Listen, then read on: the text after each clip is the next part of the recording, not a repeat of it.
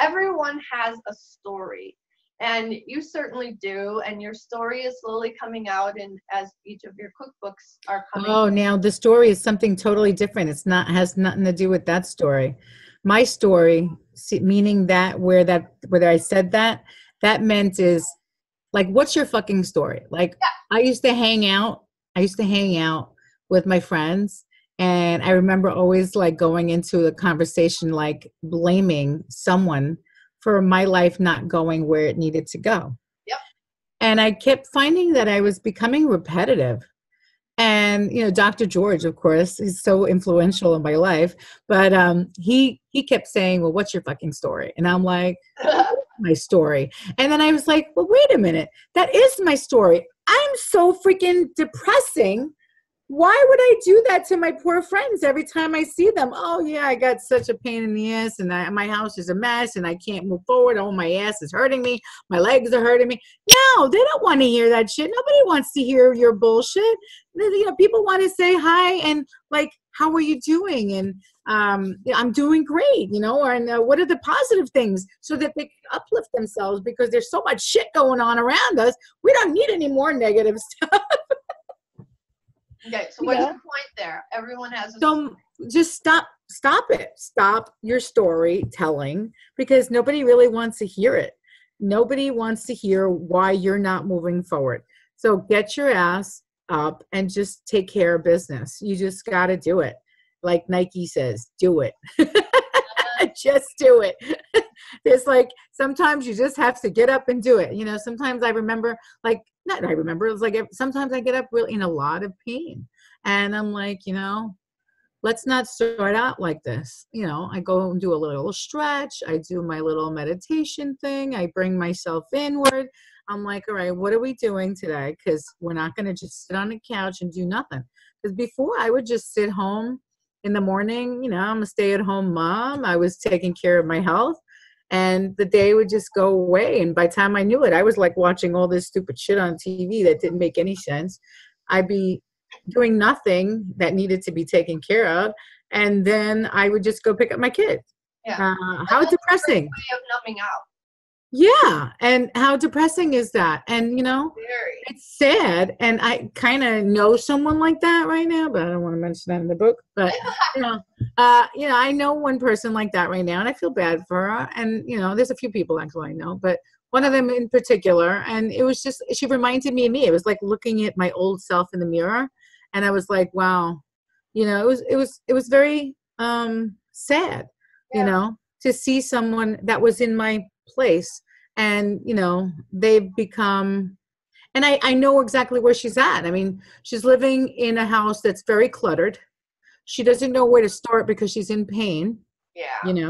And she has so much to do, you don't know where to go, with the whole thing. And that's how my declutter person kind of helped me. Yes, she was expensive, but and you know what? She didn't start me. I started myself, because I remember looking and reading up about decluttering, and I said, you know what, Demme, just 15 minutes on the fucking timer in the kitchen. How hard is 15 minutes? And it's kind of sounds like my other book, right? But just take 15 minutes, put it on the timer, and just grab one spot. And that's what I would do. And then if I could still go, I would take another 15 minutes, and then I would just tackle things, and it started just disintegrating, because, with those 5 years when my family was sick and they needed me, I stopped taking care of everything, not just me, but my house too. So I was not home. I would go out early, come back late, and everything would just pile up. Bills. I had bills. Oh my God. For like 5 years of bills that needed to be filed, because I used to save everything. And my declutter lady came, and she's like, all right, here, you go through this shit now. And I was like, are you fucking kidding me? What am I paying you for? Yeah, right? And she's like, well, if you don't do it, then you won't learn how to continue doing this. So I don't want you saving every little piece of paper. She's like, and if you look around, there's actually, this is good. My cleaning lady came, she was so excited. She's like, I can't see your dining room table. So this is the only thing that's left right now. And I am bringing this. It's all my studies for my gut health course. Oh, yeah. I'm keeping them, so I want to have them put into like a binder or something. So I'm going to bring them to Staples and have them fix it for me Oh because God. I want to start talking about that. Yeah, right. Anyway, so yeah, and it's not your parents. Yeah, That's so we it's already part talked of about. getting out of your own way is doing the whole like decluttering thing because you can It literally is, it is, and put it's things in your way. You can put fat in your way. You can put right. Yes, clutter in your right. way. What else can you put in your way? But Shopping, you could say shopaholic. that you have no energy, but you know the reason that you have no energy is because you're just sitting around doing nothing. My son hasn't been to the gym for like a week because his trainer went away. I got him a trainer. That was his gift this year. And I got him a trainer instead of going to karate because he doesn't want to go to karate anymore. So I said, you know what, I'll get you a trainer for 2 times a week, but then you have to promise to go to the gym the other 2 days a week. So he's like, okay, I'll do it. So his trainer didn't go to the gym for like a week, and he went away on vacation for Thanksgiving. And then between Thanksgiving, he ate a little wrong, whatever. And he's feeling it, which is great for me because like he's 14. So the fact that he's feeling the difference, I'm excited about that. Oh, very. Yeah. Yeah. That's cool because he's in his body. So that's a good thing. Yeah. And so when I brought him back to the gym yesterday, he was so freaking excited. And he's like, Mom, what a difference, man. I feel so good. And I said, that's what you're supposed to feel like every day. So you see, so today he was, Deserve to. yes. And he's like, I really like when I go to the gym. I said, well, then you need to start going more often. I said, so by yourself. I said, you just let me know what time you want to go and I'll drop you off. Yeah. And it's So, back to loving yourself or not loving yourself because we don't right. feel good. And then there's Exactly. that like guilt. A lot of people have a guilt. Like, I shouldn't be the one alive, even if like other people have died. Like, why me? Why am I alive? And they're guilty that they're alive. So then, they don't deserve to feel good or eat right or whatever. And back to just focusing on self, it is so depressing.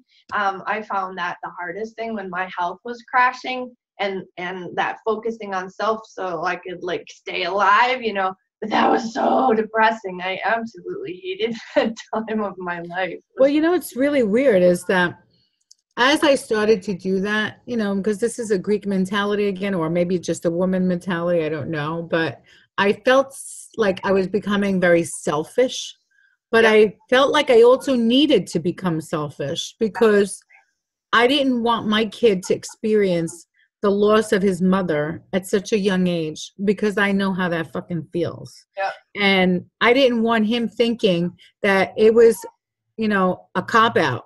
Like I feel, or, still to this day feel like, my mom just gave up. I don't want him to know that. I want him to know that I'm a strong person. And as you could see in the letter, he thinks that already.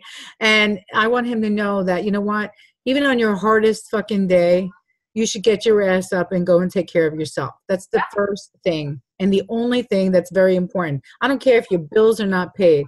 If you don't take care of yourself, you can't pay that fucking bill anyway. Exactly. Ana Gonzalez's book, Selfishly Second, it's just like it's right there, It's selfish to not make yourself first.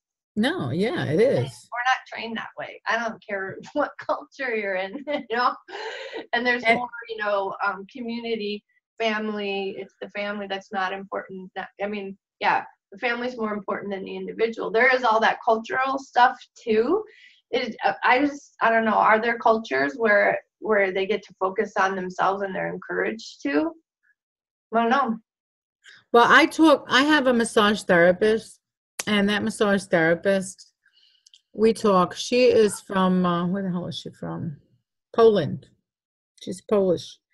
And when I talk to her, it sounds like they're more into, and maybe it's just her family, I don't know, but she says that they don't do that in their culture. Okay. They literally take care of them and their immediate family, that's whatever they got married to and have children, and then the rest come.